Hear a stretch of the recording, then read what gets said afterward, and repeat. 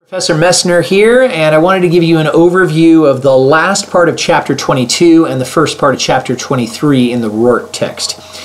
The part of Chapter 22 you're going to be reading this week really talks about two things intensely. The first one is Woodrow Wilson's post-war vision. In the speech he gave that talked about the 14 points, Wilson announced his plans for the post-war world, and he was doing this even before the war had ended. It was the final point, the creation of what would be called the League of Nations, that Wilson was counting on to secure his vision of a peace that would last for all time.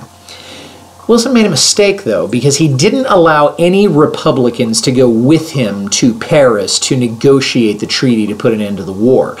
It was almost as if he didn't want to hear what the other side was saying.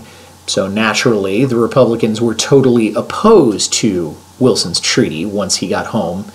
And when the treaty did come to the Senate floor in March 1920, it was 6 votes short of the majority it needed to pass. So as a result of that, the United States never joined the League of Nations, and Woodrow Wilson passed away without seeing that vision come true that he had had. You may not care, but I do want you to at least think about that as you're going through the last part of Chapter 22. The other thing that chapter really talks about is the idea of modern warfare. And I'm not talking about a Call of Duty episode. Most of you have heard of trench warfare, and you probably associate it with World War I if you have heard of it. What you may not have known is that the new technology that was used by both sides to try to break the stalemate that came out of trench warfare.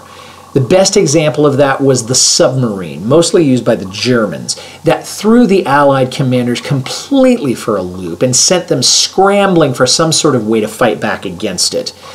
The text also talks about tanks, chemical weapons, airplanes, the advances that transformed World War I into a modern war fought for unlimited ends with terrifying weapons.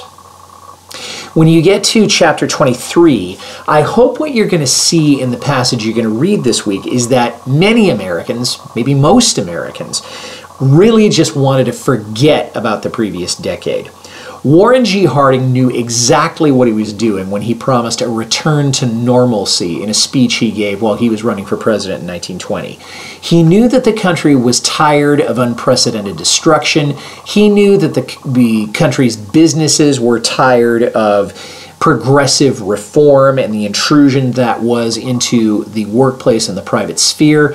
But even more than that, he knew that Americans were terrified of the threat that socialism represented, particularly when you consider the fact that Russia, which had been around for maybe 500 years as a monarchy, within the space of 2 years went to a communist state.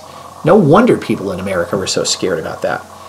Well, Harding introduces policies that are going to try to assuage a lot of those fears. By 1922, the country has recovered from its post-war slump, and it's really entered a period of really strong economic growth. The best example of that you're going to see this week is how Henry Ford's successes with his car industry were really benefiting big business and Americans at the same time.